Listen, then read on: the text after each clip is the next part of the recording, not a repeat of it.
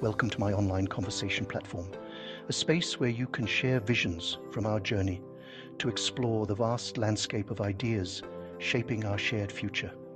On this platform, we exchange insights and visions for a better world.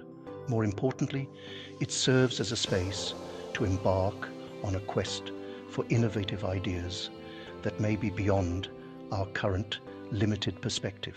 I have passed the 50-year marker on my journey, and only now do I feel ready to have open and meaningful conversations with anyone I meet on my journey.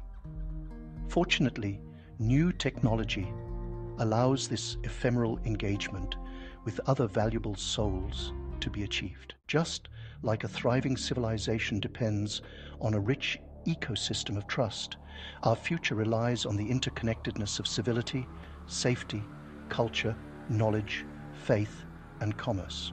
We all know the dire consequences when this ecosystem falters. Images of apocalyptic landscapes from stories and films come to mind. But instead of preparing for such a grim future, let us focus on planting seeds of trust.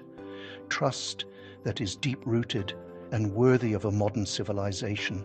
It's time to acknowledge the fires of distrust that have ravaged our communities and start nurturing the seeds of trust, embodying grace and righteousness. Perhaps it's because we lack the life-giving gene of Christ's redemption in our expectations of trust.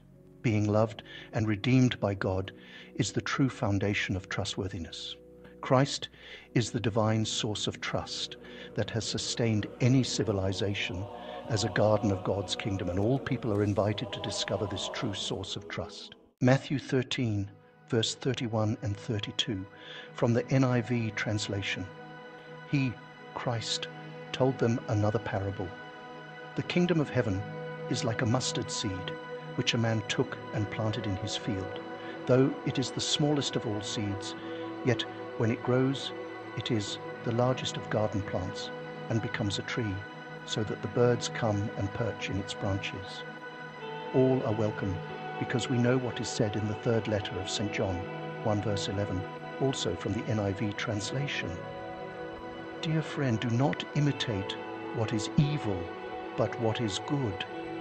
Anyone who does what is good is from God.